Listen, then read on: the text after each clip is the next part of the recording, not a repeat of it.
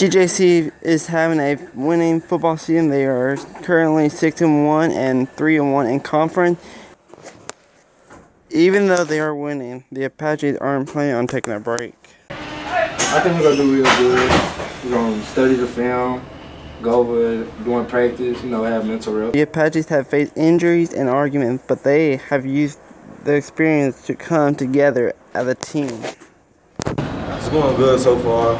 We had adversity hit us from the second game against Blinn. Had a guy that got injured. He was a great player for our offense, and we overcame that game.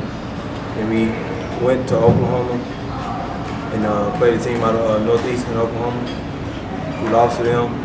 Can't blame the refs. We turned on each other, whatever. And it was just an adversity game to teach us, how to stick together and keep pushing forward, on with the season.